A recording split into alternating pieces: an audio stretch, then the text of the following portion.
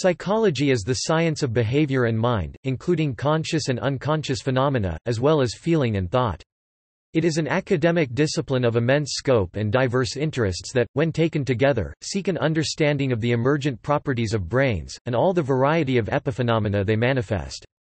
As a social science, it aims to understand individuals and groups by establishing general principles and researching specific cases. In this field, a professional practitioner or researcher is called a psychologist and can be classified as a social, behavioral, or cognitive scientist. Psychologists attempt to understand the role of mental functions in individual and social behavior, while also exploring the physiological and biological processes that underlie cognitive functions and behaviors. Psychologists explore behavior and mental processes, including perception, cognition, attention, emotion, affect, intelligence, phenomenology, motivation, conation, brain functioning, and personality. This extends to interaction between people, such as interpersonal relationships, including psychological resilience, family resilience, and other areas. Psychologists of diverse orientations also consider the unconscious mind. Psychologists employ empirical methods to infer causal and correlational relationships between psychosocial variables. In addition, or in opposition, to employing empirical and deductive methods, some—especially clinical and counseling psychologists—at times rely upon symbolic interpretation and other inductive techniques. Psychology has been described as a hub science, in that medicine tends to draw psychological research via neurology and psychiatry, whereas social sciences most commonly draws directly from sub-disciplines within psychology. While psychological knowledge is often applied to the assessment and treatment of mental health problems, it is also directed towards understanding and solving problems in several spheres of human activity. By many accounts, psychology ultimately aims to benefit society. The majority of psychologists are involved in some kind of therapeutic role, practicing in clinical, counseling, or school settings.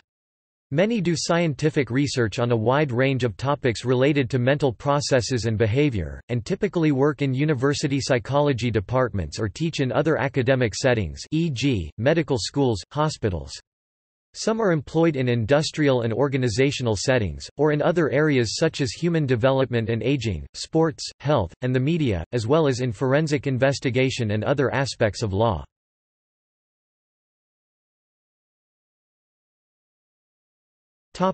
Etymology and definitions.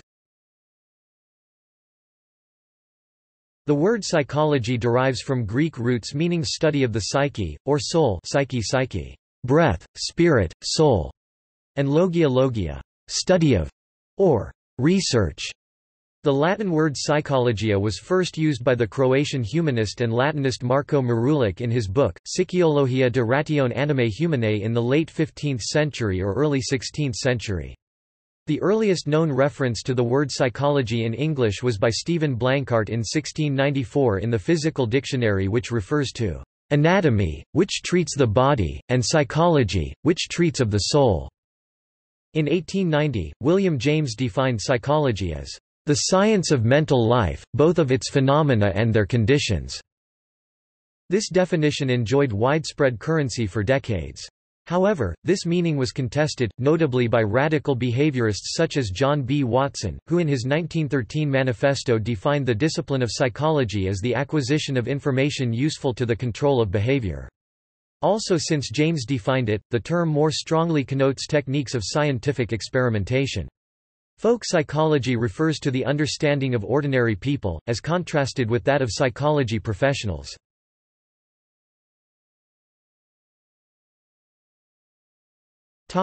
History. The ancient civilizations of Egypt, Greece, China, India, and Persia all engaged in the philosophical study of psychology. Historians note that Greek philosophers, including Thales, Plato, and Aristotle, especially in his De Anima treatise, addressed the workings of the mind.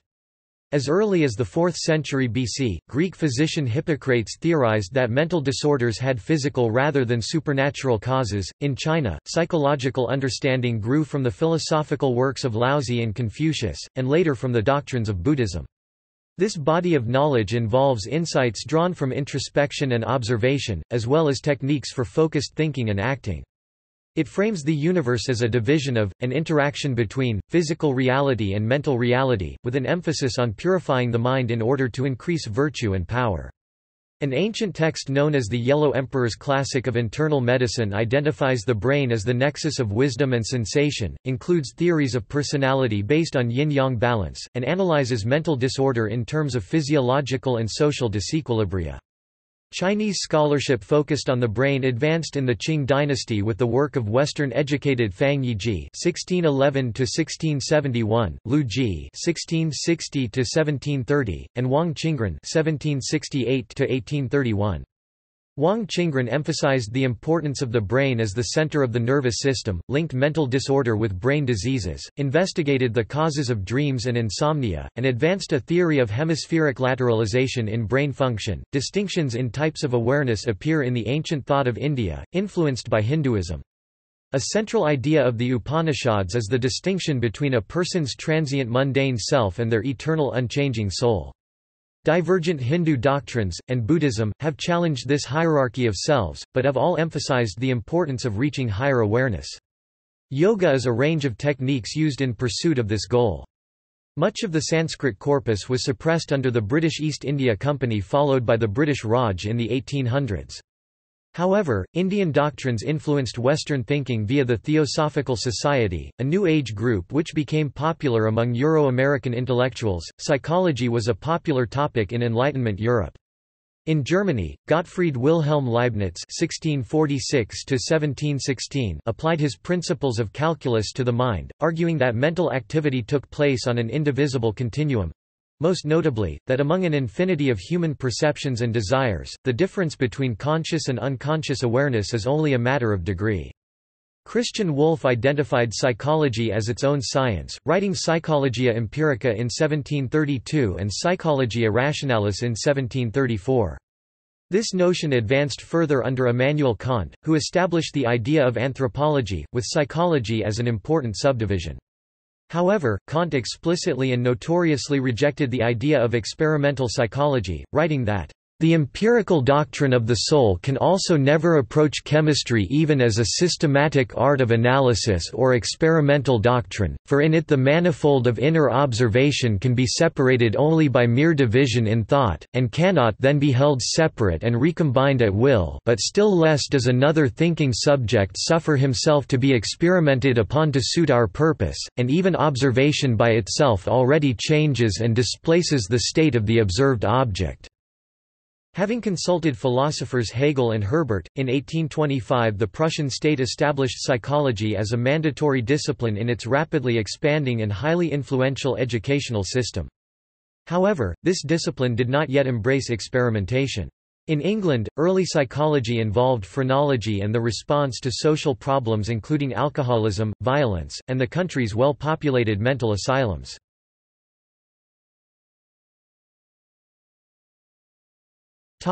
Beginning of experimental psychology.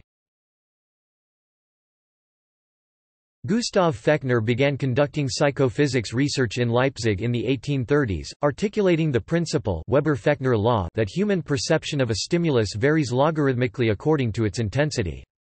Fechner's 1860 Elements of Psychophysics challenged Kant's stricture against quantitative study of the mind.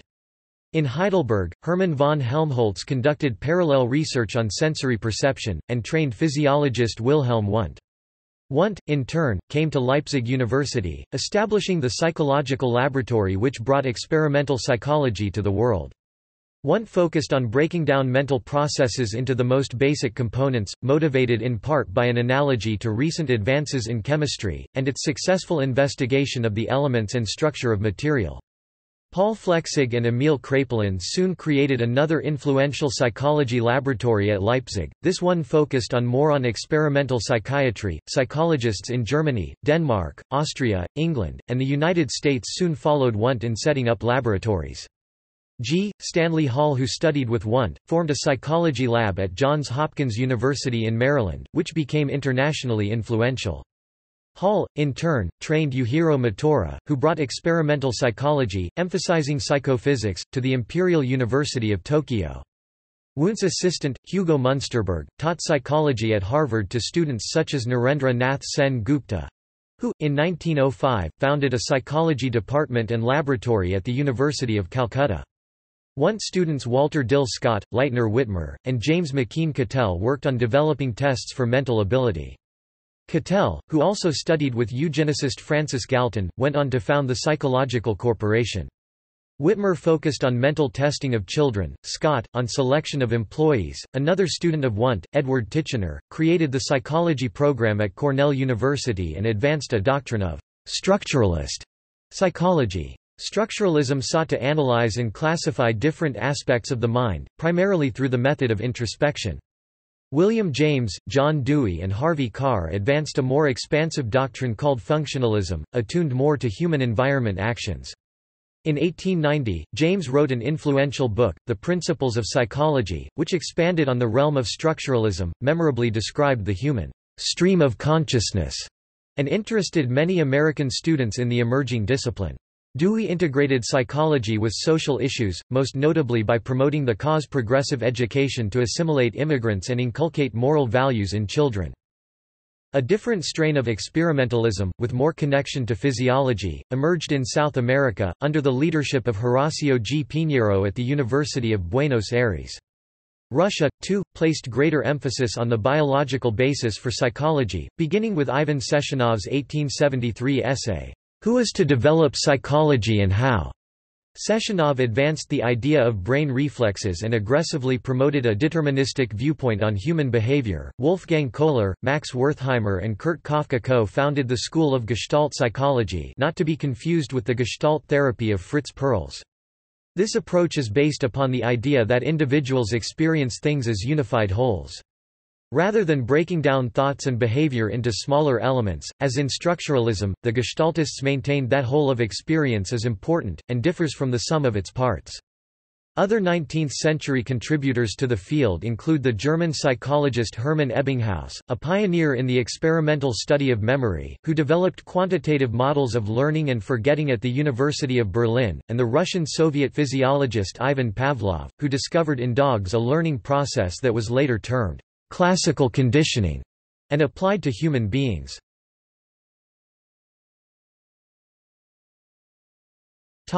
Consolidation and funding. One of the earliest psychology societies was La Société de Psychologie Physiologique in France, which lasted 1885 to 1893. The first meeting of the International Congress of Psychology sponsored by the International Union of Psychological Science took place in Paris, in August 1889, amidst the World's Fair celebrating the centennial of the French Revolution. William James was one of 3 Americans among the 400 attendees. The American Psychological Association was founded soon after, in 1892. The International Congress continued to be held, at different locations in Europe, with wider international participation. The Sixth Congress, Geneva 1909, included presentations in Russian, Chinese, and Japanese, as well as Esperanto. After a hiatus for World War I, the Seventh Congress met in Oxford, with substantially greater participation from the war-victorious Anglo-Americans. In 1929, the Congress took place at Yale University in New Haven, Connecticut, attended by hundreds of members of the APA. Tokyo Imperial University led the way in bringing new psychology to the East, and from Japan these ideas diffused into China. American psychology gained status during World War I, during which a standing committee headed by Robert Yerkes administered mental tests, Army Alpha and Army Beta, to almost 1.8 million soldiers. Subsequent funding for behavioral research came in large part from the Rockefeller family, via the Social Science Research Council. Rockefeller Charities funded the National Committee on Mental Hygiene, which promoted the concept of mental illness and lobbied for psychological supervision of child development. Through the Bureau of Social Hygiene and later funding of Alfred Kinsey, Rockefeller Foundations established sex research as a viable discipline in the U.S. under the influence of the Carnegie-funded Eugenics Record Office, the Draper-funded Pioneer Fund, and other institutions. The eugenics movement also had a significant impact on American psychology. In the 1910s and 1920s, eugenics became a standard topic in psychology classes. During World War II and the Cold War, the U.S. military and intelligence agencies established themselves as leading funders of psychology through the armed forces and in the new Office of Strategic Services Intelligence Agency. University of Michigan psychologist Dorwin Cartwright reported that university researchers began large-scale propaganda research in 1939–1941, and the last few months of the war saw a social psychologist become chiefly responsible for determining the week-by-week propaganda policy for the United States government. Cartwright also wrote that psychologists had significant roles in managing the domestic economy. The Army rolled out its new general classification test and engaged in massive studies of troop morale. In the 1950s, the Rockefeller Foundation and Ford Foundation collaborated with the Central Intelligence Agency (CIA) to fund research on psychological warfare. In 1965, public controversy called attention to the Army's Project Camelot—the Manhattan Project of social science, an effort which enlisted psychologists and anthropologists to analyze foreign countries for strategic purposes. In Germany after World War I, psychology held institutional power through the military, and subsequently expanded along with the rest of the military under the Third Reich. Under the direction of Hermann Göring's cousin Matthias Göring, the Berlin Psychoanalytic Institute was renamed the Göring Institute. Freudian psychoanalysts were expelled and persecuted under the anti-Jewish policies of the Nazi Party, and all psychologists had to distance themselves from Freud and Adler. The Göring Institute was well financed throughout the war with a mandate to create a new German psychotherapy.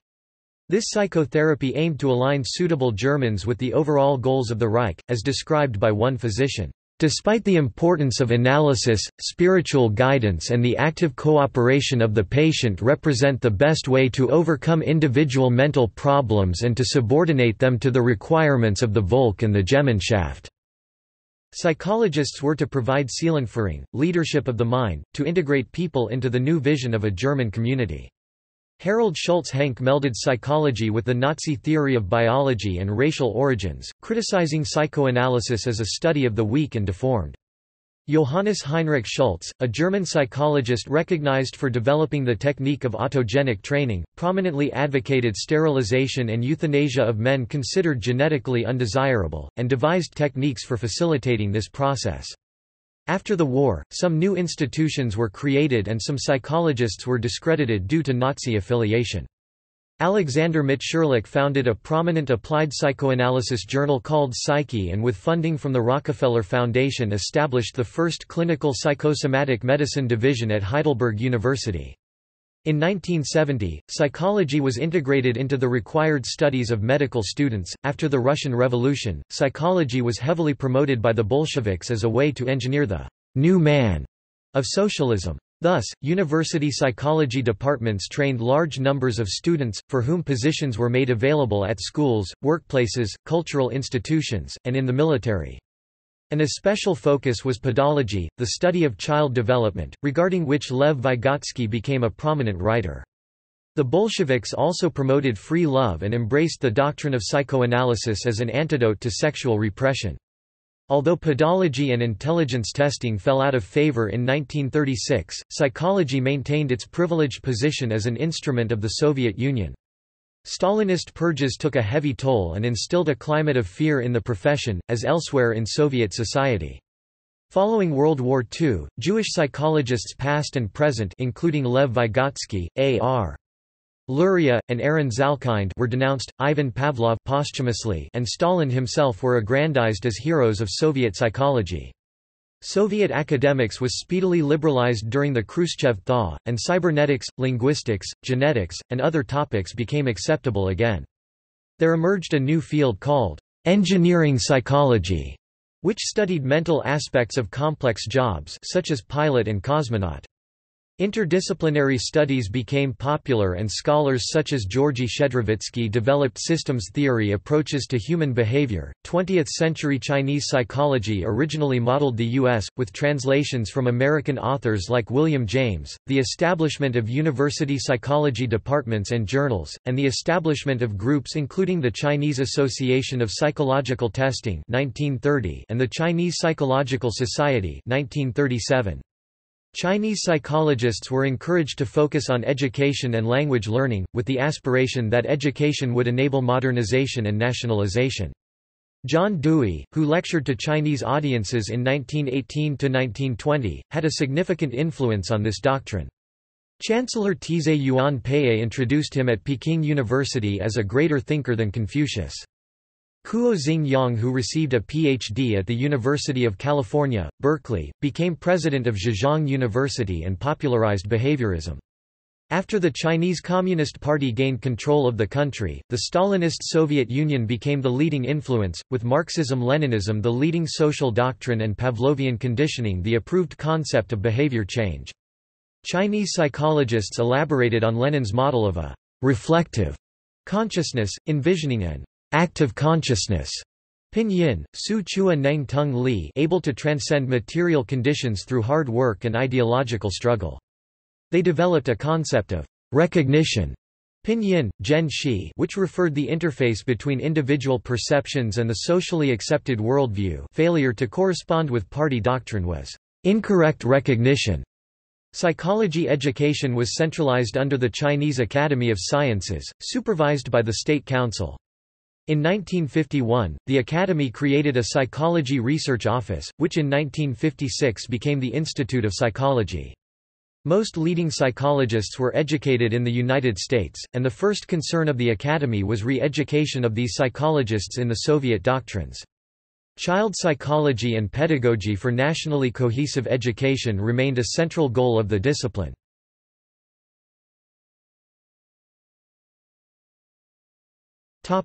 Disciplinary organization.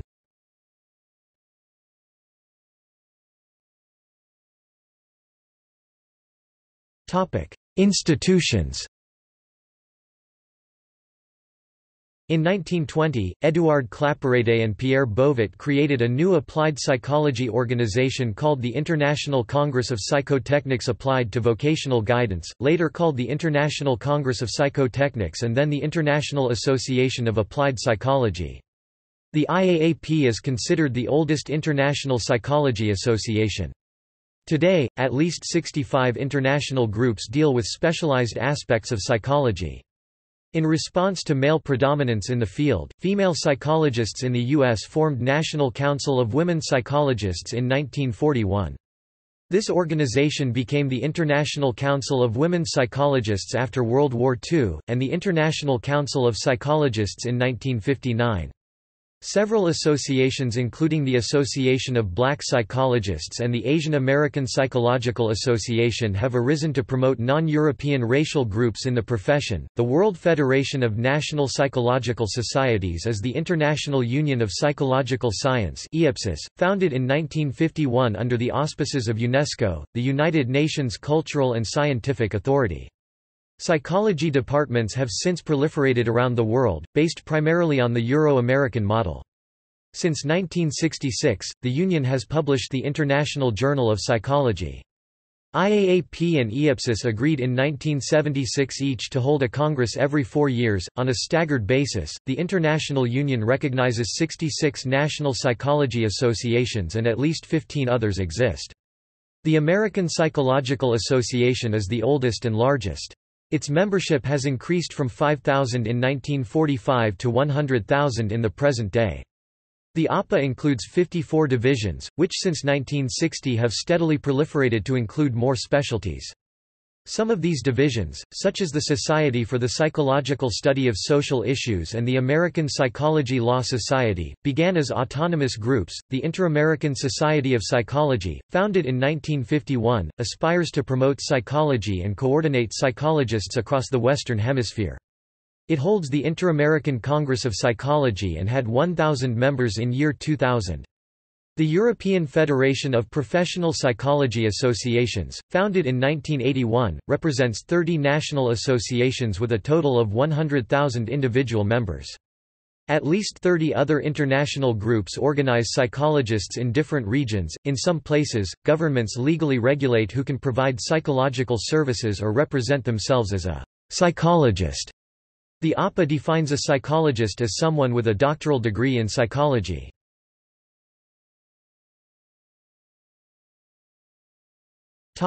Boundaries.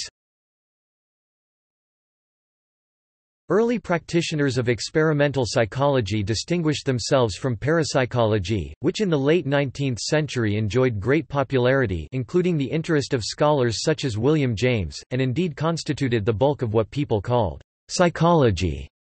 Parapsychology, hypnotism, and psychism were major topics of the early international congresses.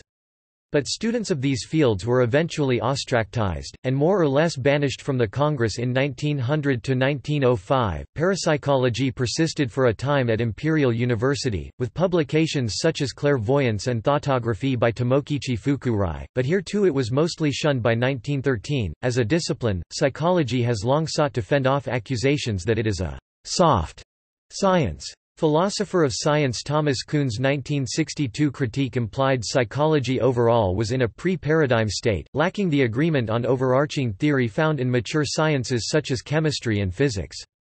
Because some areas of psychology rely on research methods such as surveys and questionnaires, critics asserted that psychology is not an objective science. Skeptics have suggested that personality, thinking, and emotion cannot be directly measured and are often inferred from subjective self-reports, which may be problematic. Experimental psychologists have devised a variety of ways to indirectly measure these elusive phenomenological entities. Divisions still exist within the field, with some psychologists more oriented towards the unique experiences of individual humans, which cannot be understood only as data points within a larger population. Critics inside and outside the field have argued that mainstream psychology has become increasingly dominated by a cult of empiricism, which limits the scope of its study by using only methods derived from the physical sciences. Feminist critiques along these lines have argued that claims to scientific objectivity obscure the values and agenda of historically mostly male researchers. Jean Grimshaw, for example, argues that mainstream psychological research has advanced a patriarchal agenda through its efforts to control behavior.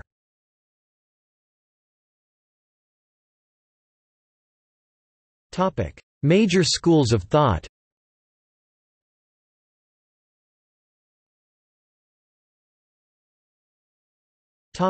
Biological. Psychologists generally consider the organism the basis of the mind, and therefore a vitally related area of study. Psychiatrists and neuropsychologists work at the interface of mind and body. Biological psychology, also known as physiological psychology, or neuropsychology, is the study of the biological substrates of behavior and mental processes. Key research topics in this field include comparative psychology, which studies humans in relation to other animals, and perception, which involves the physical mechanics of sensation as well as neural and mental processing. For centuries, a leading question in biological psychology has been whether and how mental functions might be localized in the brain. From Phineas Gage to H.M. and Clive Waring, individual people with mental issues traceable to physical damage have inspired new discoveries in this area. Modern neuropsychology could be said to originate in the 1870s, when in France Paul Broca traced production of speech to the left frontal gyrus, thereby also demonstrating hemispheric lateralization of brain function. Soon after, Karl Wernicke identified a related area necessary for the understanding of speech. The contemporary field of behavioral neuroscience focuses on physical causes underpinning behavior. For example, physiological psychologists use animal models, typically rats, to study the neural, genetic, and cellular mechanisms that underlie specific behaviors such as learning and memory and fear responses. Cognitive neuroscientists investigate the neural correlates of psychological processes in humans using neural imaging tools, and neuropsychologists conduct psychological assessments to determine, for instance, specific aspects and extent of cognitive deficit caused by brain damage or disease. The biopsychosocial model is an integrated perspective toward understanding consciousness, behavior, and social interaction. It assumes that any given behavior or mental process affects and is affected by dynamically interrelated biological, psychological, and social factors. Evolutionary psychology examines cognition and personality traits from an evolutionary perspective. This perspective suggests that psychological adaptations evolved to solve recurrent problems in human ancestral environments. Evolutionary psychology offers complementary explanations for the mostly proximate or developmental explanations developed by other areas of psychology, that is, it focuses mostly on ultimate or why questions, rather than proximate or how questions. how questions are more directly tackled by behavioral genetics research, which aims to understand how genes and environment impact behavior. The search for biological origins of psychological phenomena has long involved debates about the importance of race, and especially the relationship between race and intelligence. The idea of white supremacy and indeed the modern concept of race itself arose during the process of world conquest by Europeans. Carl von Linnaeus's four-fold classification of humans classifies Europeans as intelligent and severe, Americans as contented and free, Asians as ritualistic, and Africans as lazy and capricious. Race was also used to justify the construction of socially specific mental disorders such as drapetomania and dysesthesia ethiopica, the behavior of uncooperative African slaves. After the creation of experimental psychology, ethnical psychology emerged as a subdiscipline, based on the assumption that studying primitive races would provide an important link between animal behavior and the psychology of more evolved humans.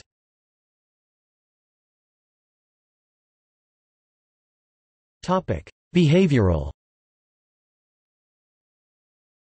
Psychologists take human behavior as a main area of study.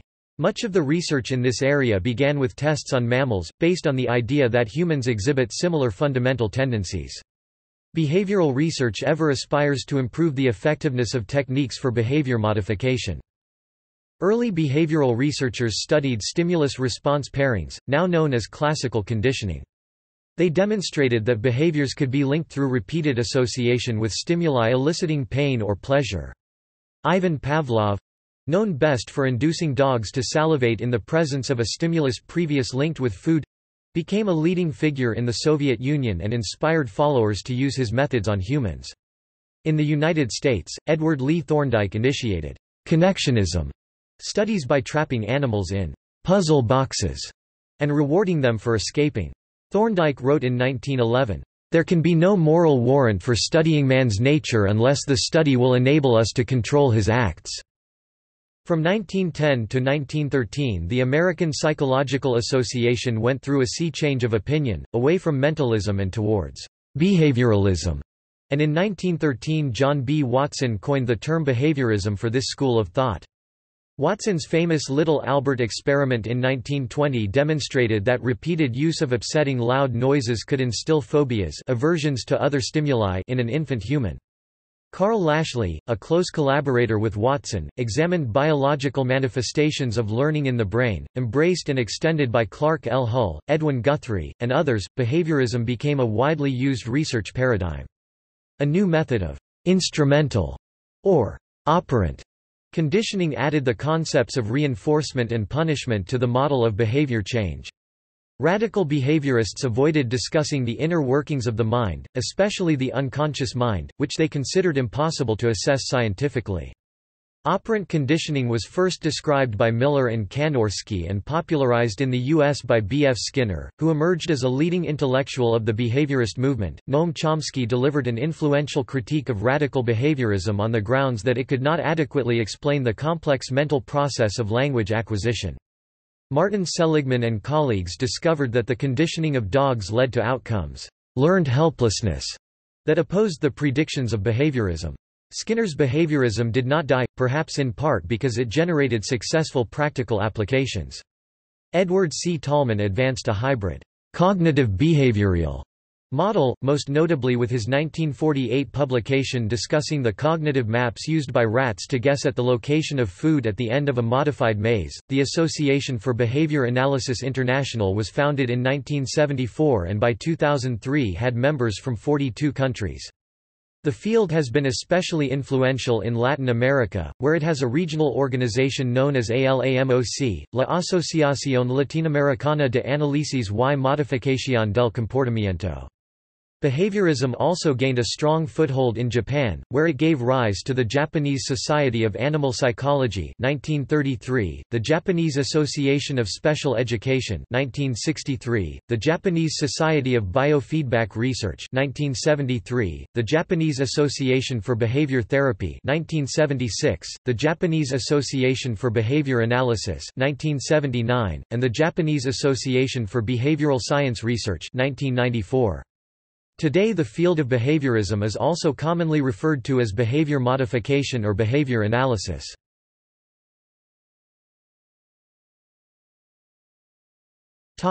Cognitive. Cognitive psychology studies cognition, the mental processes underlying mental activity. Perception, attention, reasoning, thinking, problem-solving, memory, learning, language, and emotion are areas of research. Classical cognitive psychology is associated with a school of thought known as cognitivism, whose adherents argue for an information processing model of mental function, informed by functionalism and experimental psychology. On a broader level, cognitive science is an interdisciplinary enterprise of cognitive psychologists, cognitive neuroscientists, researchers in artificial intelligence, linguists, human-computer interaction, computational neuroscience, logicians and social scientists. Computer simulations are sometimes used to model phenomena of interest. Starting in the 1950s, the experimental techniques developed by Wundt, James, Ebbinghaus, and others re-emerged as experimental psychology became increasingly cognitivist—concerned with information and its processing—and, eventually, constituted a part of the wider cognitive science. Some called this development the cognitive revolution because it rejected the anti-mentalist dogma of behaviorism as well as the strictures of psychoanalysis. Social learning theorists, such as Albert Bandura, argued that the child's environment could make contributions of its own to the behaviors of an observant subject. Technological advances also renewed interest in mental states and representations. English neuroscientist Charles Sherrington and Canadian psychologist Donald O. Hebb used experimental methods to link psychological phenomena with the structure and function of the brain. The rise of computer science, cybernetics and artificial intelligence suggested the value of comparatively studying information processing in humans and machines.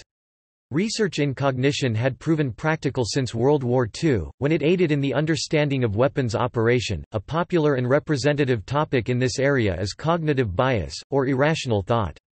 Psychologists and economists have classified and described a sizable catalogue of biases which recur frequently in human thought. The availability heuristic, for example, is the tendency to overestimate the importance of something which happens to come readily to mind. Elements of behaviorism and cognitive psychology were synthesized to form cognitive behavioral therapy, a form of psychotherapy modified from techniques developed by American psychologist Albert Ellis and American psychiatrist Aaron T. Beck.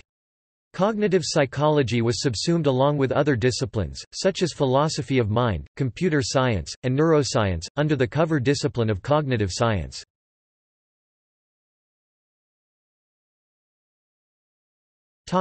Social.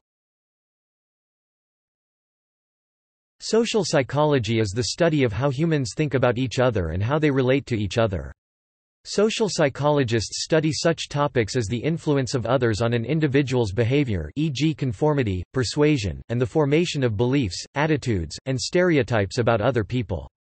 Social cognition fuses elements of social and cognitive psychology in order to understand how people process, remember, or distort social information. The study of group dynamics reveals information about the nature and potential optimization of leadership, communication, and other phenomena that emerge at least at the microsocial level. In recent years, many social psychologists have become increasingly interested in implicit measures, mediational models, and the interaction of both person and social variables in accounting for behavior. The study of human society is therefore a potentially valuable source of information about the causes of psychiatric disorder. Some sociological concepts applied to psychiatric disorders are the social role, sick role, social class, life event, culture, migration, social, and total institution.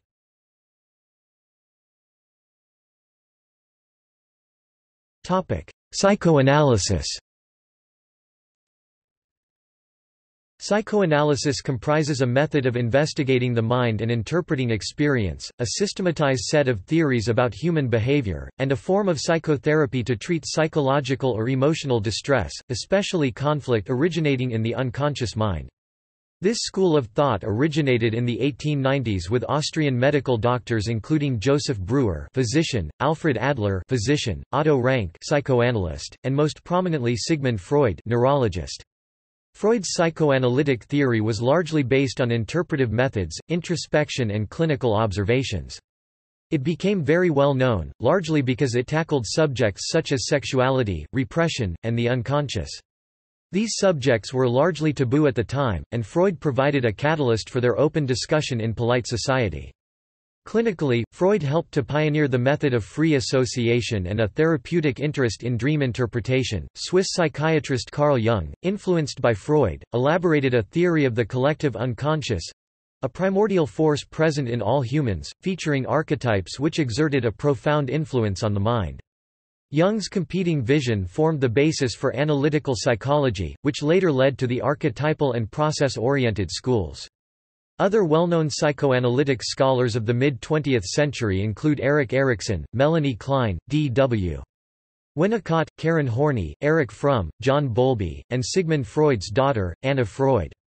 Throughout the 20th century, psychoanalysis evolved into diverse schools of thought which could be called neo-Freudian. Among these schools are ego psychology, object relations, and interpersonal, Lacanian, and relational psychoanalysis. Psychologists such as Hans Eysenck and philosophers including Karl Popper criticized psychoanalysis. Popper argued that psychoanalysis had been misrepresented as a scientific discipline, whereas Eysenck said that psychoanalytic tenets had been contradicted by experimental data. By the end of 20th century, psychology departments in American universities mostly marginalized Freudian theory, dismissing it as a desiccated and dead historical artifact. However, researchers in the emerging field of neuropsychoanalysis today defend some of Freud's ideas on scientific grounds, while scholars of the humanities maintain that Freud was not a scientist at all, but an interpreter.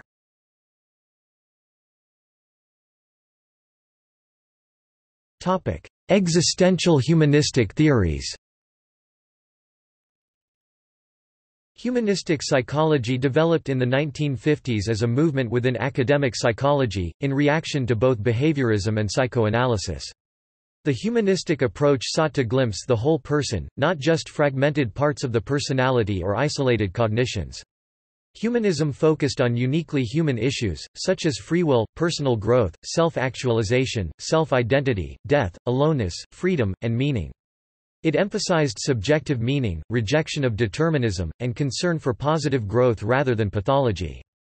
Some founders of the humanistic school of thought were American psychologists Abraham Maslow, who formulated a hierarchy of human needs, and Carl Rogers, who created and developed client-centered therapy. Later, positive psychology opened up humanistic themes to scientific modes of exploration. The American Association for Humanistic Psychology, formed in 1963, declared, "Humanistic psychology is primarily an orientation toward the whole of psychology rather than a distinct area or school. It stands for respect for the worth of persons, respect for differences of approach, open-mindedness as to acceptable methods, and interest in exploration of new aspects of human behavior. As a third force in contemporary psychology, it is concerned with topics having little place in existing theories and systems, e.g., love, creativity, self, growth, organism, basic need gratification, self-actualization, higher values, being, becoming, spontaneity, play, humor, affection, naturalness, warmth, ego transcendence, objectivity, autonomy, responsibility, meaning, fair play, transcendental experience, peak experience, courage, and related concepts." In the 1950s and 1960s, influenced by philosophers Soren Kierkegaard and Martin Heidegger and, psychoanalytically trained American psychologist Rollo May pioneered an existential branch of psychology, which included existential psychotherapy, a method based on the belief that inner conflict within a person is due to that individual's confrontation with the givens of existence. Swiss psychoanalyst Ludwig Binswanger and American psychologist George Kelly may also be said to belong to the existential school. Existential psychologists differed from more humanistic psychologists in their relatively neutral view of human nature and their relatively positive assessment of anxiety. Existential psychologists emphasized the humanistic themes of death, free will, and meaning, suggesting that meaning can be shaped by myths, or narrative patterns, and that it can be encouraged by an acceptance of the free will requisite to an authentic, albeit often anxious, regard for death and other future prospects. Austrian existential psychiatrist and Holocaust survivor Viktor Frankl drew evidence of meaning's therapeutic power from reflections garnered from his own internment. He created a variation of existential psychotherapy called logotherapy, a type of existentialist analysis that focuses on a will to meaning in one's life, as opposed to Adler's Nietzschean doctrine of will to power or Freud's will to pleasure.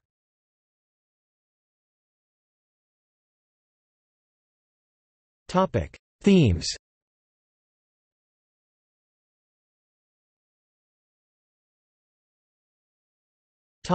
Personality. Personality psychology is concerned with enduring patterns of behavior, thought, and emotion—commonly referred to as personality—in individuals. Theories of personality vary across different psychological schools and orientations.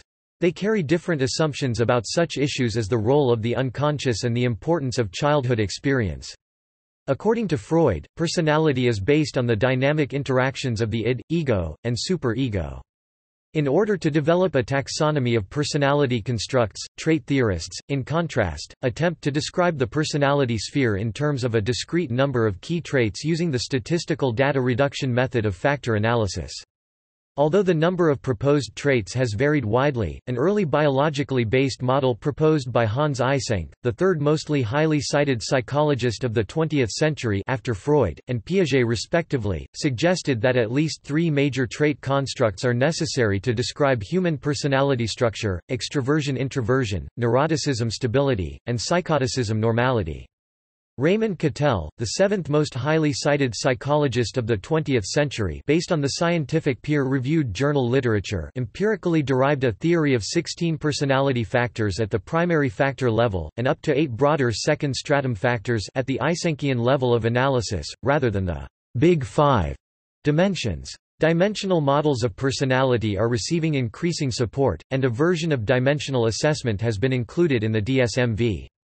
However, despite a plethora of research into the various versions of the Big Five personality dimensions, it appears necessary to move on from static conceptualizations of personality structure to a more dynamic orientation, whereby it is acknowledged that personality constructs are subject to learning and change across the lifespan. An early example of personality assessment was the Woodworth Personal Data Sheet, constructed during World War I. The popular, although psychometrically inadequate Myers-Briggs type indicator sought to assess individuals' personality types according to the personality theories of Carl Jung. Behaviorist resistance to introspection led to the development of the Strong Vocational Interest Blank and Minnesota Multiphasic Personality Inventory (MMPI), in an attempt to ask empirical questions that focused less on the psychodynamics of the respondent. However, the MMPI has been subjected to critical scrutiny, given that it adhered to archaic psychiatric nosology, and since it required individuals to provide subjective, introspective responses to the hundreds of items pertaining to psychopathology.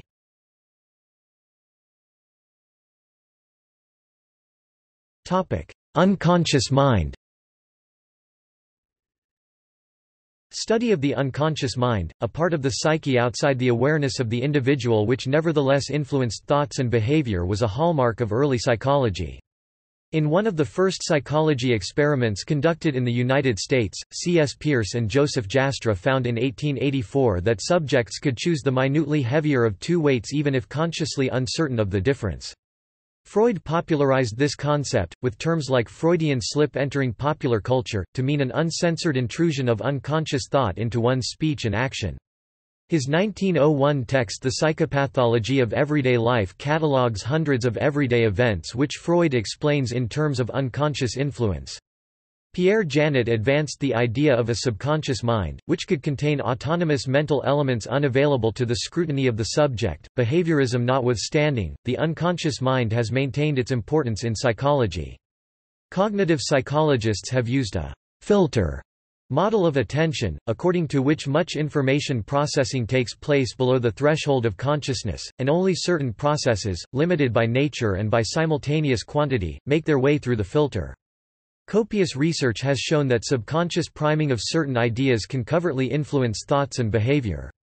A significant hurdle in this research is proving that a subject's conscious mind has not grasped a certain stimulus, due to the unreliability of self-reporting. For this reason, some psychologists prefer to distinguish between implicit and explicit memory. In another approach, one can also describe a subliminal stimulus as meeting an objective but not a subjective threshold. The automaticity model, which became widespread following exposition by John Bargh and others in the 1980s, describes sophisticated processes for executing goals which can be selected and performed over an extended duration without conscious awareness.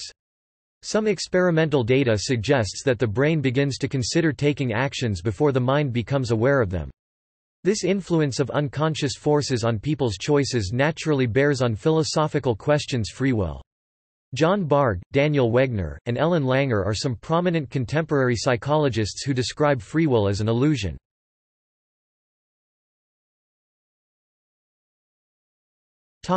Motivation.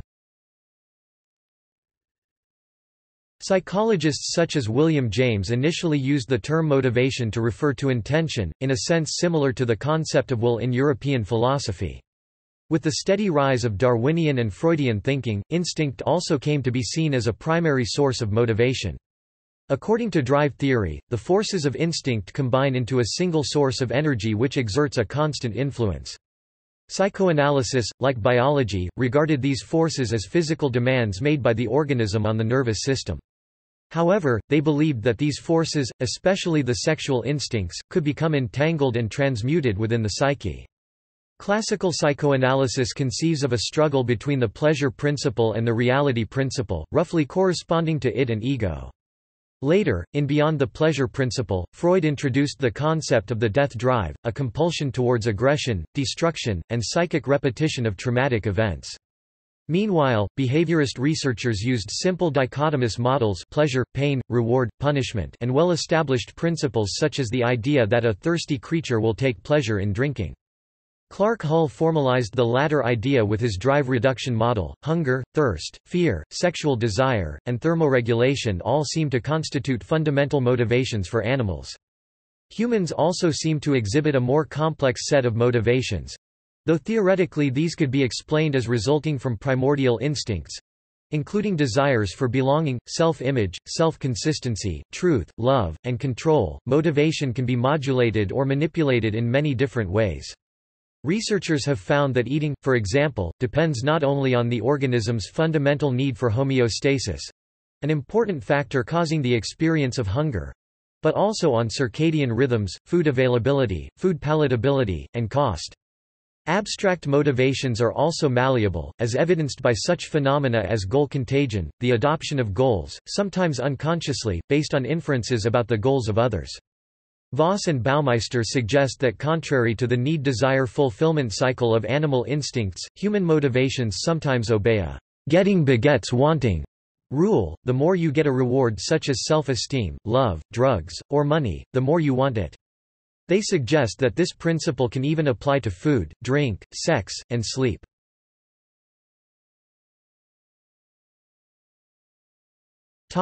Development. Mainly focusing on the development of the human mind through the lifespan, developmental psychology seeks to understand how people come to perceive, understand, and act within the world and how these processes change as they age.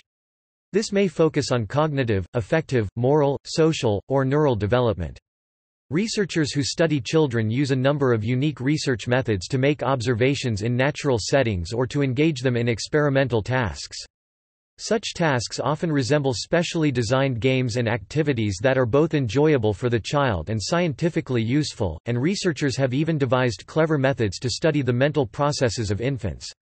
In addition to studying children, developmental psychologists also study aging and processes throughout the lifespan, especially at other times of rapid change such as adolescence and old age. Developmental psychologists draw on the full range of psychological theories to inform their research.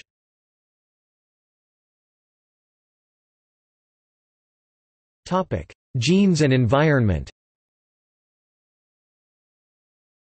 All researched psychological traits are influenced by both genes and environment, to varying degrees. These two sources of influence are often confounded in observational research of individuals or families. An example is the transmission of depression from a depressed mother to her offspring. Theory may hold that the offspring, by virtue of having a depressed mother in his or her the offspring's environment, is at risk for developing depression. However, risk for depression is also influenced to some extent by genes. The mother may both carry genes that contribute to her depression but will also have passed those genes onto her offspring, thus increasing the offspring's risk for depression. Genes and environment in this simple transmission model are completely confounded. Experimental and quasi-experimental behavioral genetic research uses genetic methodologies to disentangle this confound and understand the nature and origins of individual differences in behavior.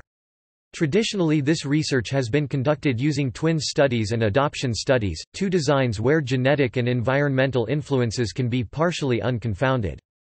More recently, the availability of microarray molecular genetic or genome sequencing technologies allows researchers to measure participant DNA variation directly, and test whether individual genetic variants within genes are associated with psychological traits and psychopathology through methods including genome-wide association studies. One goal of such research is similar to that in positional cloning and its success in Huntington's. Once a causal gene is discovered, biological research can be conducted to understand how that gene influences the phenotype. One major result of genetic association studies is the general finding that psychological traits and psychopathology, as well as complex medical diseases, are highly polygenic, where a large number, on the order of hundreds to thousands, of genetic variants, each of small effect, contribute to individual differences in the behavioral trait or propensity to the disorder. Active research continues to understand the genetic and environmental bases of behavior and their interaction.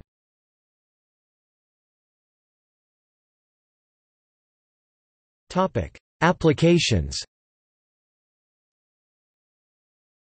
Psychology encompasses many subfields and includes different approaches to the study of mental processes and behavior. Mental testing. Psychological testing has ancient origins, such as examinations for the Chinese civil service dating back to 2200 BC. Written exams began during the Han Dynasty 202 BC, AD 200. By 1370, the Chinese system required a stratified series of tests, involving essay writing and knowledge of diverse topics. The system was ended in 1906. In Europe, mental assessment took a more physiological approach, with theories of physiognomy—judgment of character based on the face—described by Aristotle in 4th century BC Greece. Physiognomy remained current through the Enlightenment, and added the doctrine of phrenology, a study of mind and intelligence based on simple assessment of neuroanatomy. When experimental psychology came to Britain, Francis Galton was a leading practitioner, and, with his procedures for measuring reaction time and sensation, is considered an inventor of modern mental testing, also known as psychometrics. James McKean Cattell, a student of Wundt and Galton, brought the concept to the United States, and in fact coined the term, mental test. In 1901, Cattell's student Clark Whistler published discouraging results, suggesting that mental testing of Columbia and Barnard students failed to predict their academic performance. In response to 1904 orders from the Minister of Public Instruction, French psychologists Alfred Binet and Théodore Simon elaborated a new test of intelligence in 1905–1911, using a range of questions diverse in their nature and difficulty. Binet and Simon introduced the concept of mental age and referred to the lowest scorers on their test as idiots. Henry H. Goddard put the Binet-Simon scale to work and introduced classifications of mental levels such as imbecile and feeble-minded. In 1916, after Binet's death, Stanford professor Louis M. Terman modified the Binet-Simon scale, renamed the Stanford-Binet scale, and introduced the intelligence quotient as a score report. From this test, Terman concluded that mental retardation represents the level of intelligence which is very, very common among Spanish Indians and Mexican families of the Southwest and also among Negroes. Their dullness seems to be racial. Following the Army Alpha and Army Beta tests for soldiers in World War I, mental testing became popular in the U.S., where it was soon applied to school children. The federally created National Intelligence Test was administered to 7 million children in the 1920s, and in 1926 the College Entrance Examination Board created the Scholastic Aptitude Test to standardize college admissions. The results of intelligence tests were used to argue for segregated schools and economic functions, i.e. the preferential training of black Americans for manual labor. These practices were criticized by black intellectuals such as Horace Mann Bond and Allison Davis. Eugenicists used mental testing to justify and organize compulsory sterilization of individuals classified as mentally retarded. In the United States, tens of thousands of men and women were sterilized. Setting a precedent which has never been overturned, the U.S. Supreme Court affirmed the constitutionality of this practice in the 1907 case Buck v. Bell. Today, mental testing is a routine phenomenon for people of all ages in Western societies. Modern testing aspires to criteria including standardization of procedure, consistency of results, output of an interpretable score, statistical norms describing population outcomes, and, ideally, effective prediction of behavior and life outcomes outside of testing situations.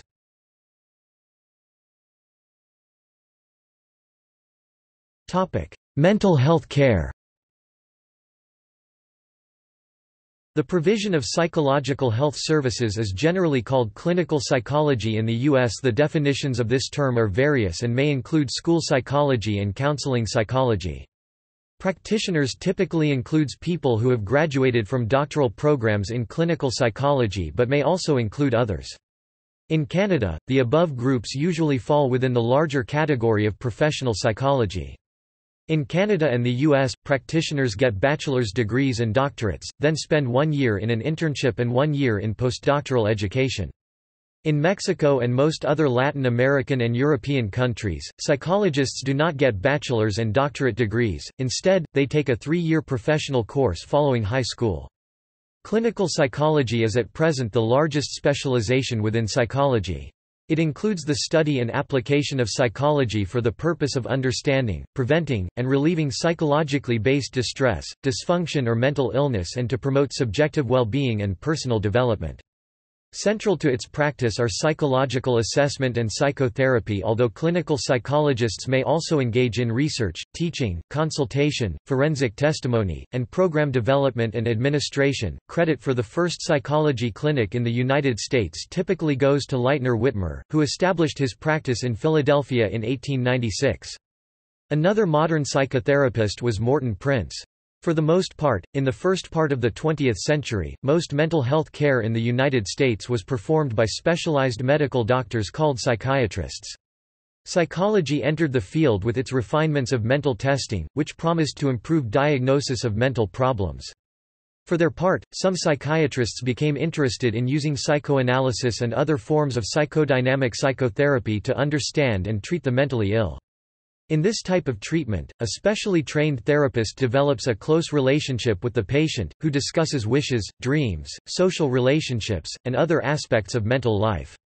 The therapist seeks to uncover repressed material and to understand why the patient creates defenses against certain thoughts and feelings. An important aspect of the therapeutic relationship is transference, in which deep unconscious feelings in a patient reorient themselves and become manifest in relation to the therapist. Psychiatric psychotherapy blurred the distinction between psychiatry and psychology, and this trend continued with the rise of community mental health facilities and behavioral therapy, a thoroughly non-psychodynamic model which used behaviorist learning theory to change the actions of patients. A key aspect of behavior therapy is empirical evaluation of the treatment's effectiveness. In the 1970s, cognitive behavior therapy arose, using similar methods and now including the cognitive constructs which had gained popularity in theoretical psychology. A key practice in behavioral and cognitive behavioral therapy is exposing patients to things they fear, based on the premise that their responses fear, panic, anxiety can be deconditioned. Mental health care today involves psychologists and social workers in increasing numbers. In 1977, National Institute of Mental Health director Bertram Brown described this shift as a source of intense competition and role confusion.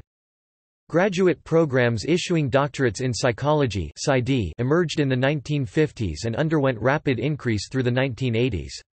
This degree is intended to train practitioners who might conduct scientific research. Some clinical psychologists may focus on the clinical management of patients with brain injury. This area is known as clinical neuropsychology. In many countries, clinical psychology is a regulated mental health profession. The emerging field of disaster psychology, see crisis intervention, involves professionals who respond to large-scale traumatic events. The work performed by clinical psychologists tends to be influenced by various therapeutic approaches, all of which involve a formal relationship between professional and client, usually an individual, couple, family, or small group. Typically, these approaches encourage new ways of thinking, feeling, or behaving. Four major theoretical perspectives are psychodynamic, cognitive behavioral, existential-humanistic, and systems or family therapy.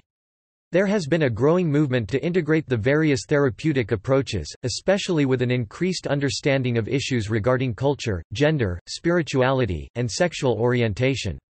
With the advent of more robust research findings regarding psychotherapy, there is evidence that most of the major therapies have equal effectiveness, with the key common element being a strong therapeutic alliance.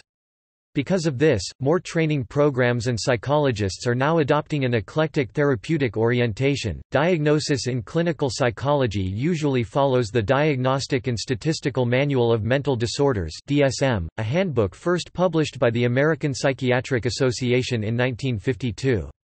New editions over time have increased in size and focused more on medical language. The study of mental illnesses is called abnormal psychology.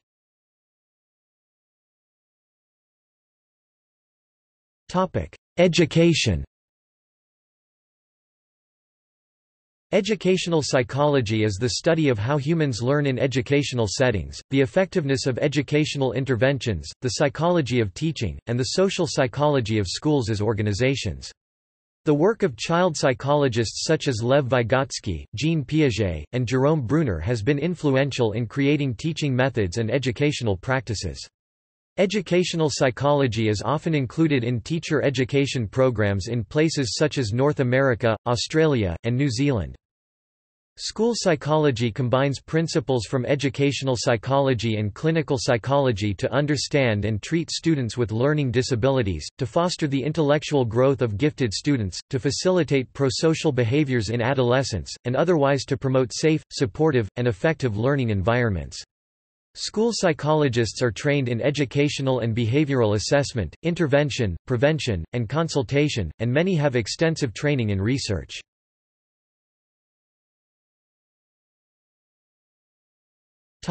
Work.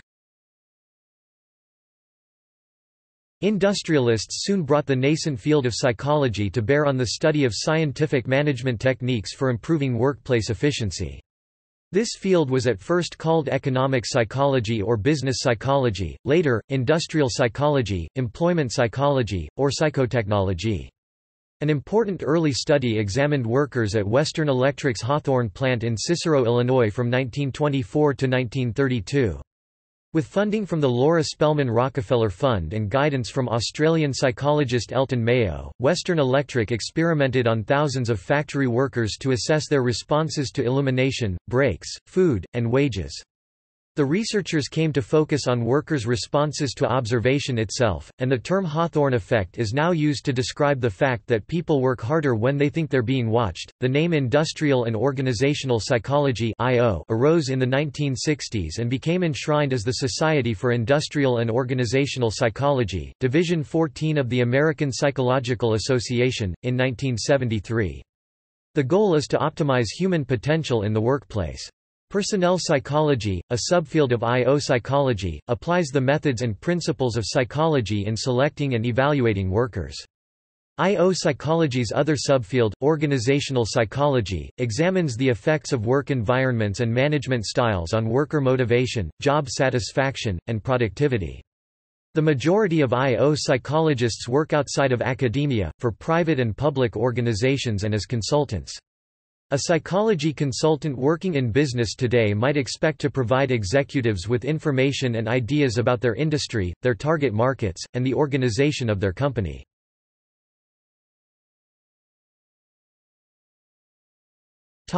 Military and intelligence.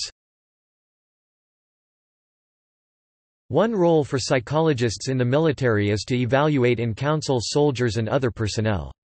In the U.S., this function began during World War I, when Robert Yerkes established the School of Military Psychology at Fort Oglethorpe in Georgia, to provide psychological training for military staff.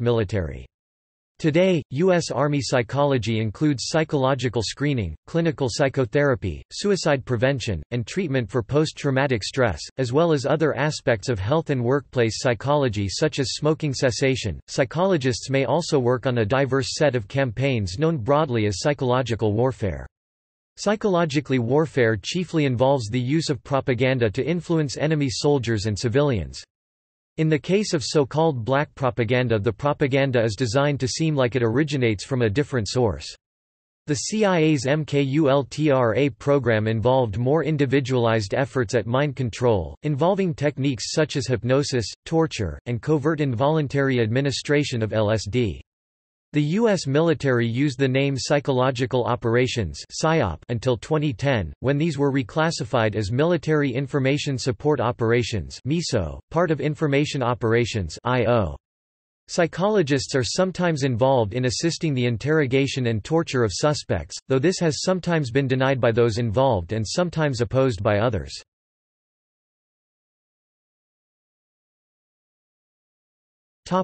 Health, well-being, and social change. Medical facilities increasingly employ psychologists to perform various roles.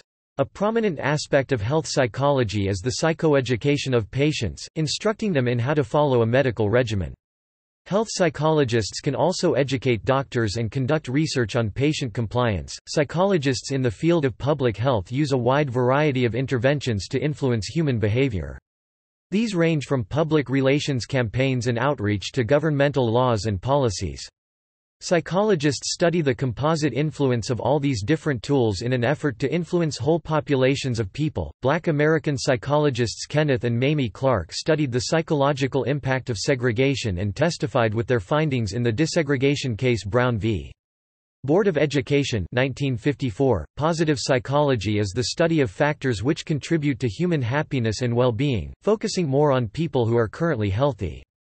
In 2010, Clinical Psychological Review published a special issue devoted to positive psychological interventions, such as gratitude journaling and the physical expression of gratitude. Positive psychological interventions have been limited in scope, but their effects are thought to be superior to that of placebos, especially with regard to helping people with body image problems.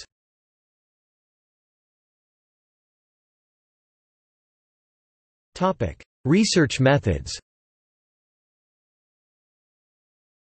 Quantitative psychological research lends itself to the statistical testing of hypotheses.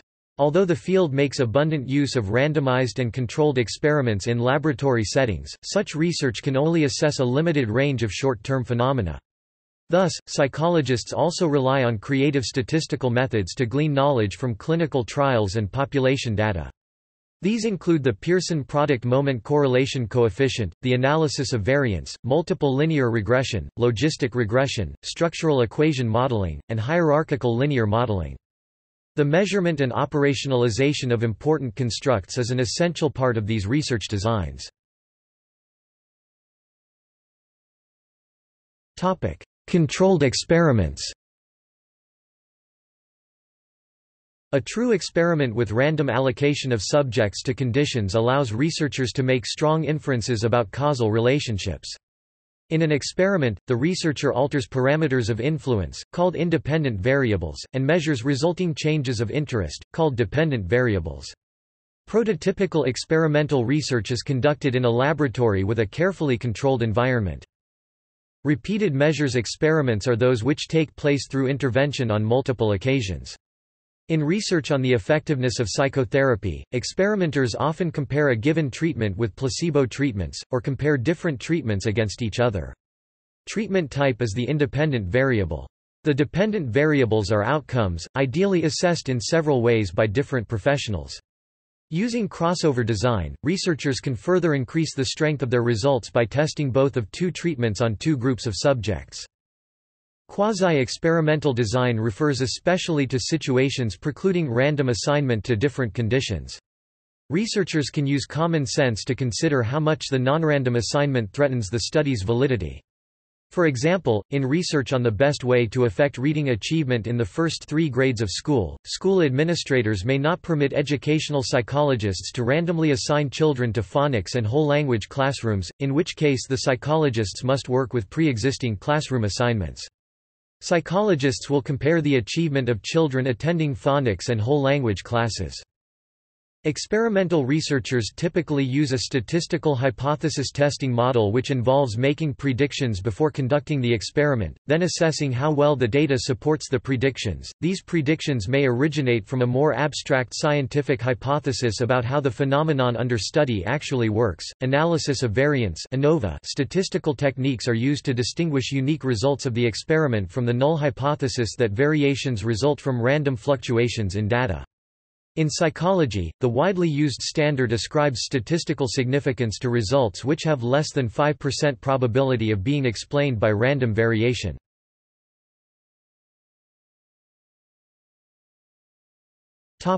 Other forms of statistical inference.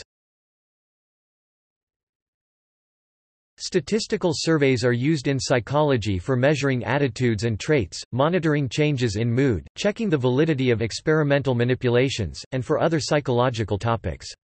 Most commonly, psychologists use paper and pencil surveys. However, surveys are also conducted over the phone or through email. Web-based surveys are increasingly used to conveniently reach many subjects. Neuropsychological tests, such as the Wechsler scales and Wisconsin card sorting test, are mostly questionnaires or simple tasks used which assess a specific type of mental function in the respondent. These can be used in experiments, as in the case of lesion experiments evaluating the results of damage to a specific part of the brain. Observational studies analyze uncontrolled data in search of correlations. Multivariate statistics are typically used to interpret the more complex situation. Cross-sectional observational studies use data from a single point in time, whereas longitudinal studies are used to study trends across the lifespan. Longitudinal studies track the same people, and therefore detect more individual, rather than cultural, differences. However, they suffer from lack of controls and from confounding factors such as selective attrition, the bias introduced when a certain type of subject disproportionately leaves a study. Exploratory data analysis refers to a variety of practices which researchers can use to visualize and analyze existing sets of data. In Peirce's 3 modes of inference, exploratory data analysis corresponds to abduction, or hypothesis formation. Meta-analysis is the technique of integrating the results from multiple studies and interpreting the statistical properties of the pooled dataset.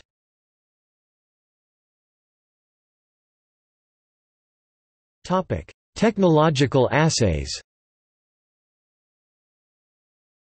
A classic and popular tool used to relate mental and neural activity is the electroencephalogram (EEG), a technique using amplified electrodes on a person's scalp to measure voltage changes in different parts of the brain. Hans Berger, the first researcher to use EEG on an unopened skull, quickly found that brains exhibit signature brain waves, electric oscillations which correspond to different states of consciousness. Researchers subsequently refined statistical methods for synthesizing the electrode data, and identified unique brain wave patterns such as the delta wave observed during non-REM sleep. Newer functional neuroimaging techniques include functional magnetic resonance imaging and positron emission tomography, both of which track the flow of blood through the brain. These technologies provide more localized information about activity in the brain and create representations of the brain with widespread appeal. They also provide insight which avoids the classic problems of subjective self-reporting. It remains challenging to draw hard conclusions about where in the brain specific thoughts originate—or even how usefully such localization corresponds with reality. However, neuroimaging has delivered unmistakable results showing the existence of correlations between mind and brain. Some of these draw on a systemic neural network model rather than a localized function model. Psychiatric interventions such as transcranial magnetic stimulation and drugs also provide information about brain-mind interactions. Psychopharmacology is the study of drug-induced mental effects. Topic: Computer simulation. Computational modeling is a tool used in mathematical psychology and cognitive psychology to simulate behavior. This method has several advantages. Since modern computers process information quickly, simulations can be run in a short time, allowing for high statistical power. Modeling also allows psychologists to visualize hypotheses about the functional organization of mental events that couldn't be directly observed in a human. Computational neuroscience uses mathematical models to simulate the brain. Another method is symbolic modeling, which represents many mental objects using variables and rules. Other types of modeling include dynamic systems and stochastic modeling.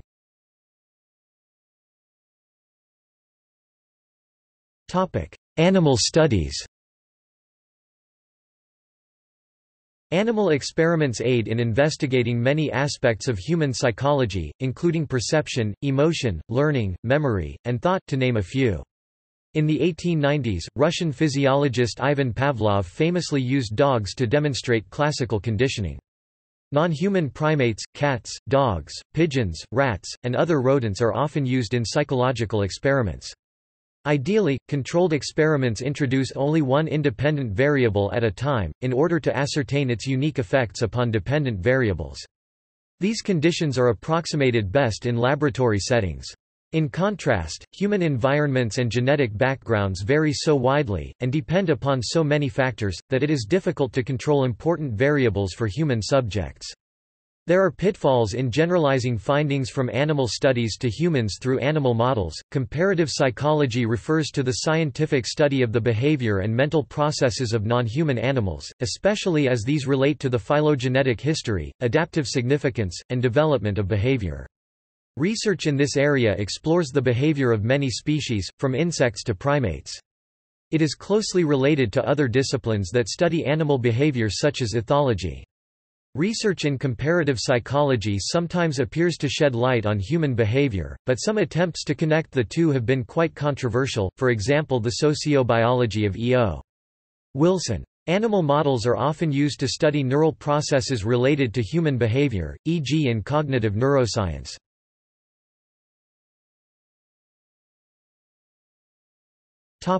Qualitative and descriptive research. Research designed to answer questions about the current state of affairs such as the thoughts, feelings, and behaviors of individuals is known as descriptive research. Descriptive research can be qualitative or quantitative in orientation. Qualitative research is descriptive research that is focused on observing and describing events as they occur, with the goal of capturing all of the richness of everyday behavior and with the hope of discovering and understanding phenomena that might have been missed if only more cursory examinations have been made. Qualitative psychological research methods include interviews, first-hand observation, and participant observation. Cresswell 2003 identifies 5 main possibilities for qualitative research, including narrative, phenomenology, ethnography, case study, and grounded theory.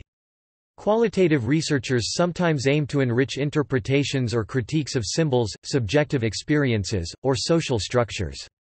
Sometimes hermeneutic and critical aims can give rise to quantitative research, as in Erich Fromm's study of Nazi voting or Stanley Milgram's studies of obedience to authority.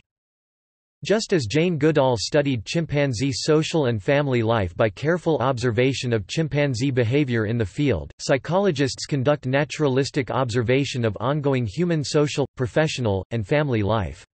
Sometimes the participants are aware they are being observed, and other times the participants do not know they are being observed. Strict ethical guidelines must be followed when covert observation is being carried out. Contemporary issues in methodology and practice. In 1959, statistician Theodore Sterling examined the results of psychological studies and discovered that 97% of them supported their initial hypotheses, implying a possible publication bias. Similarly, Finelli 2010 found that 91.5% of psychology studies confirmed the effects they were looking for, and concluded that the odds of this happening, a positive result, was around 5 times higher than in fields such as space or geosciences. Finelli argues that this is because researchers in softer sciences have fewer constraints to their conscious and unconscious biases. Some popular media outlets have in recent years spotlighted a replication crisis in psychology, arguing that many findings in the field cannot be reproduced. Repeats of some famous studies have not reached the same conclusions, and some researchers have been accused of outright fraud in their results. Focus on this issue has led to renewed efforts in the discipline to retest important findings. As many as two-thirds of highly publicized findings in psychology have failed to be replicated, and reproducibility has generally been stronger in studies and journals representing cognitive psychology than social psychology topics. One subfield of psychology that has largely been unaffected by the replication crisis has been behavioral genetics, with the exception of the candidate gene and candidate gene by environment interaction research on behavior and mental illness. Some critics view statistical hypothesis testing as misplaced. Psychologist and statistician Jacob Cohen wrote in 1994 that psychologists routinely confuse statistical significance with practical importance, enthusiastically reporting great certainty in unimportant facts. Some psychologists have responded with an increased use of effect size statistics, rather than sole reliance on the Fisherian p statistically significant if an effect of that size or larger would occur with 5% or less probability in independent replications. Assuming the truth of the null hypothesis of no difference between the treatments, the Grimm test has been applied to 260 articles published in Psychological Science, the Journal of Experimental Psychology, General, and the Journal of Personality and Social Psychology. Of these articles, 71 were amenable to Grimm test analysis, 36 of these contained at least one impossible value and 16 contained multiple impossible values. In 2010, a group of researchers reported a systemic bias in psychology studies towards weird, Western, educated, industrialized, rich and democratic subjects. Although only 1/8 people worldwide fall into the weird classification, the researchers claimed that 60 to 90% of psychology studies are performed on weird subjects. The article gave examples of results that differ significantly between weird subjects and tribal cultures, including the Muller-Lyer illusion. Some observers perceive a gap between scientific theory and its application, in particular, the application of unsupported or unsound clinical practices. Critics say there has been an increase in the number of mental health training programs that do not instill scientific competence. One skeptic asserts that practices, such as facilitated communication for infantile autism, memory recovery techniques including body work, and other therapies, such as rebirthing and reparenting, may be dubious or even dangerous, despite their popularity. In 1984, Alan Neuringer made a similar point regarding the experimental analysis of behavior. Psychologists, sometimes divided along the lines of laboratory versus clinic, continue to debate these issues.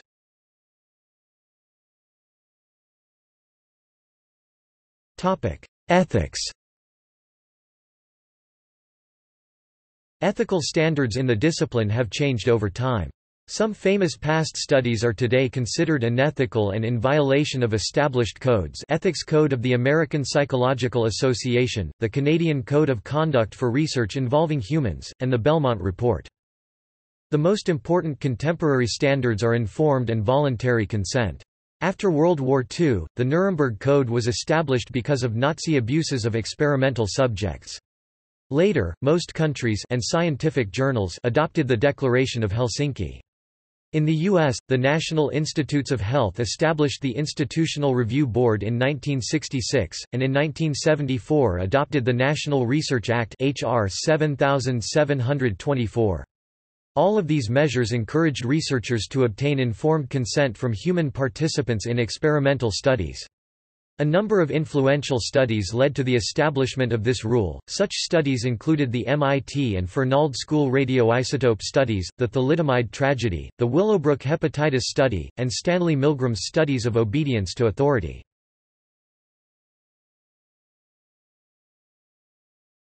Topic: Humans.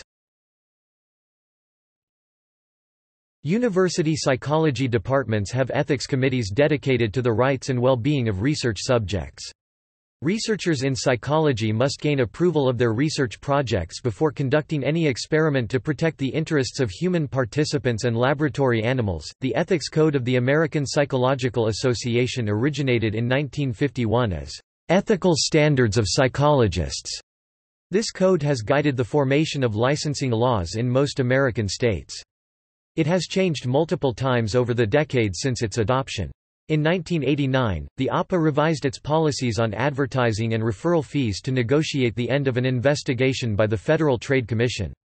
The 1992 incarnation was the first to distinguish between aspirational ethical standards and enforceable 1s. Members of the public have a 5-year window to file ethics complaints about APA members with the APA Ethics Committee. Members of the APA have a 3-year window. Some of the ethical issues considered most important are the requirement to practice only within the area of competence, to maintain confidentiality with the patients, and to avoid sexual relations with them. Another important principle is informed consent, the idea that a patient or research subject must understand and freely choose a procedure they are undergoing. Some of the most common complaints against clinical psychologists include sexual misconduct, and involvement in child custody evaluations.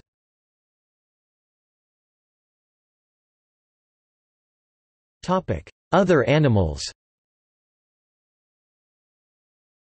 Current ethical guidelines state that using non-human animals for scientific purposes is only acceptable when the harm, physical or psychological, done to animals is outweighed by the benefits of the research. Keeping this in mind, psychologists can use certain research techniques on animals that could not be used on humans.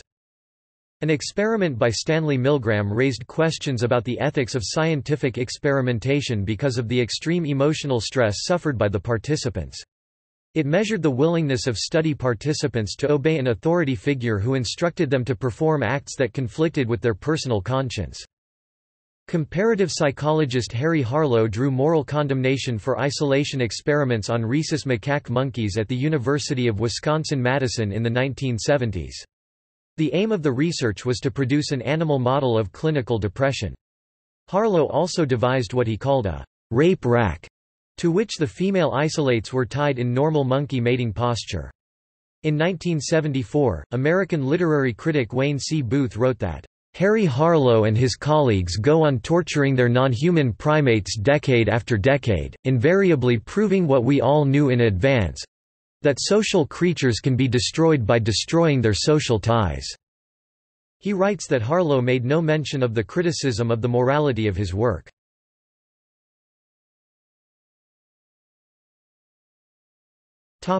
See also: Photopsychology.